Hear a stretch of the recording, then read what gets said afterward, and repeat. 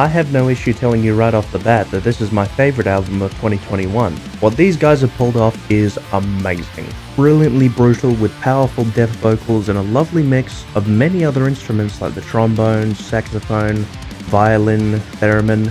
You can read the full list on the album's Bandcamp page. I can't remember them all. I don't even think I can pronounce them all, really. The album starts off gently with the soft violet light being a short track easing us into the metal that comes after In an Orphaned City, which begins immediately with excellent melodic guitar work and brutal death vocals.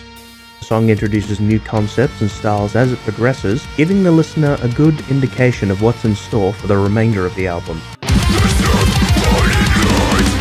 After that, On Wings of Providence picks up where the prior song left off, featuring some truly excellent drumming and variations in vocal style, delivering crushing blows between bouts of technical guitar work. The song continues in this vein for 7 minutes, yet has enough work put into it that it doesn't get boring.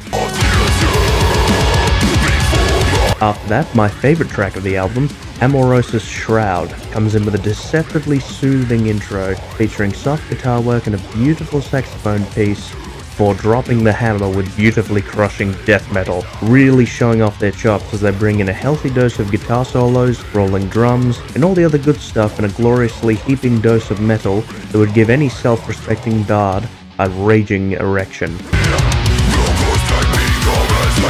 Wayfarer comes after, an instrumental piece that combines melodic and symphonic elements with a balanced dose of metal, offering a lighter piece than previous tracks, but still making use of those lovely distortion pedals and whatnot. Those looking for brutality will find it in the next song, which has what is probably my most favorite riff in the album.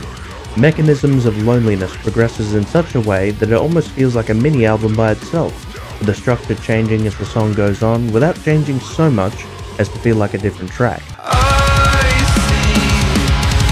The next 2 tracks deliver different feelings despite being conceptually linked.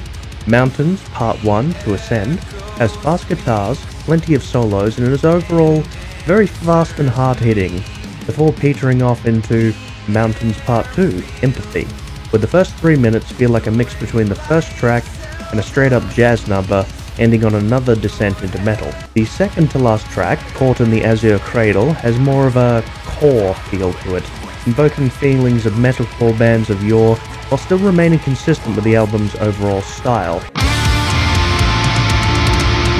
The last track lasts for a full 12 minutes and is an adventure all on its own. Starting off gently, the song adds and switches instruments and feelings as it goes, making full use of the band's repertoire to cap off an already amazing album, almost like a summary of the entire album contained within the closing track. A very worthy finish to an amazing concept album. In any case, the music is masterfully done with a consistent and balanced mixing, with all the rush of death metal and the artisanship of an orchestral piece. The drumming hits hard and fast, the guitars practically carry the listener rhythm, and the band clearly knows how to balance all this with moments of beauty in strings, saxophone, balancing the soft and grating grind to form an album that I highly recommend giving a listen to if you're one for any kind of death metal.